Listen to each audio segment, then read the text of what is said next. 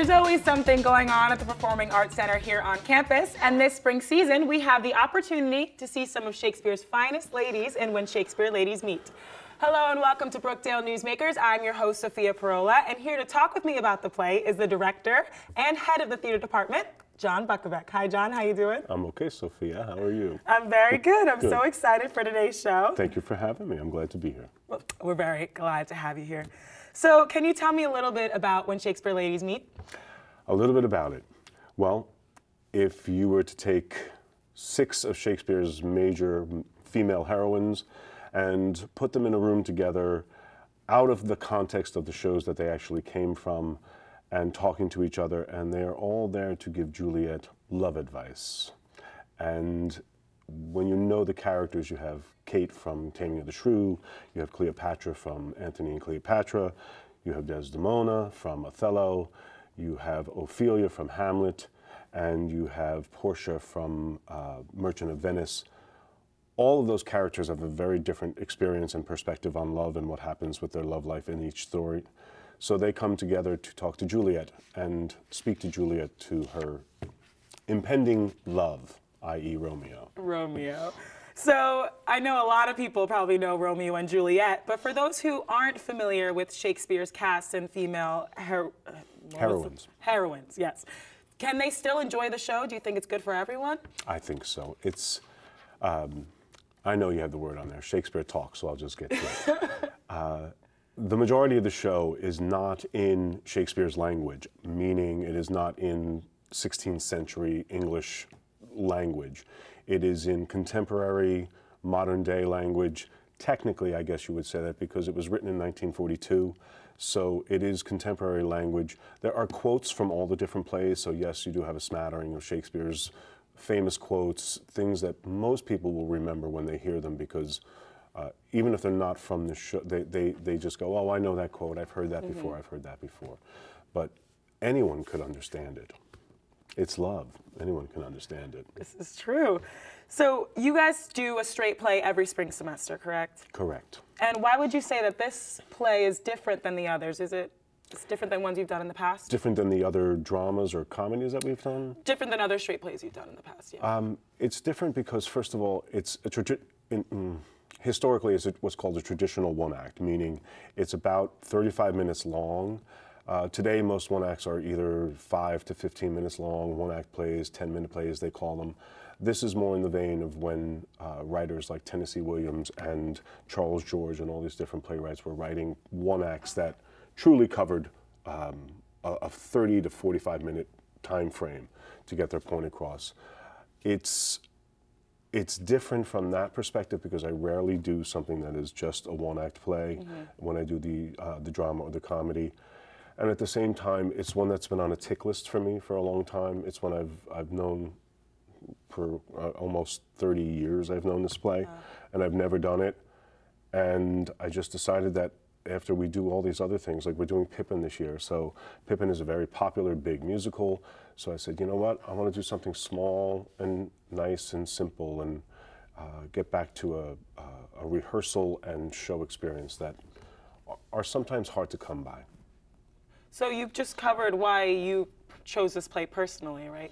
Yeah, I've always loved the play. I actually had a professor in my undergraduate program that would always talk about this character and would always talk about this playwright, I should say. And he introduced me to the play, and he kind of never got to do it because he had passed away before I had finished college with him. And it just always sat there, and it was just one of those plays that you really need 6 very strong women to play these roles, and they have to fully commit, and they have to want to be there, and they have to want to sort of play the way I like to play. And all those things finally came together.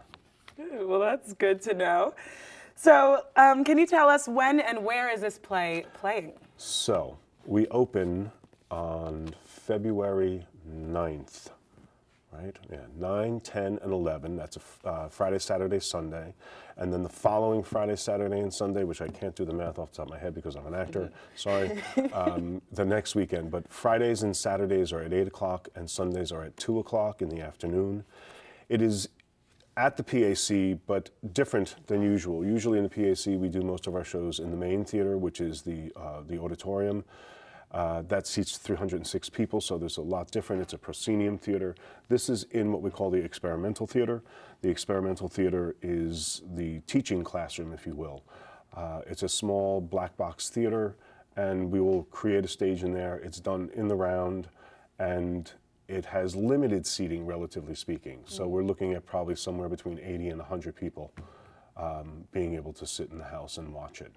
And it's a nice different experience, because if you've never seen theater outside of what most people would consider the standard, when you sit in the theater and the show's up there and you're out here, you're all around this. So it's a very intimate setting, and works for, I think, what we're talking about. Exactly, that's a perfect way to say it. I was thinking very intimate. So how much are tickets, and where can students get them, or anybody? Tickets are $5 a piece for students. I think it's $10 for non-students. You can get them at the box office. The box office is open regularly during the day, I believe from 10 o'clock till at least 4 o'clock or so in the afternoon. I know they're going to put the graphic up with the phone number, because have the number up I've only right worked now, here for 20 so. years and I couldn't tell you the phone number. I know it's bad. I should have a little sheet in front of me. But I just don't know it off the top of my head. But you can call the box office and reserve, and you don't have to pay for them. You can call, leave a message and say, I want 2 tickets for such and such a performance. And as long as you did that and you show up on that day, they should have those tickets reserved for you. Wow. And then you have to pay. But and $5 is easy. Yes, and it's worth it, I would say. I would say it's definitely worth it. It's odd, we do student productions, and we fight all the time about should you charge or should you not charge. And I think people get scared when you say something's for free, because they say, what's wrong with it? But here, $5 is just a minimal charge for what we're putting up. And we are a nonprofit organization. Yes, we are a nonprofit organization. Yes, so we're giving back to the PAC. We're giving back to Brookdale. Okay, well, Brookdale. Well, thank you so much for telling us more about When Shakespeare Ladies Meet. It's been a pleasure. It's been a pleasure. Thank you.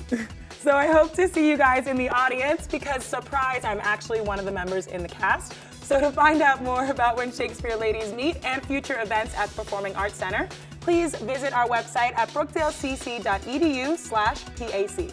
Thank you so much for watching Brookdale Television, and we'll see you next time.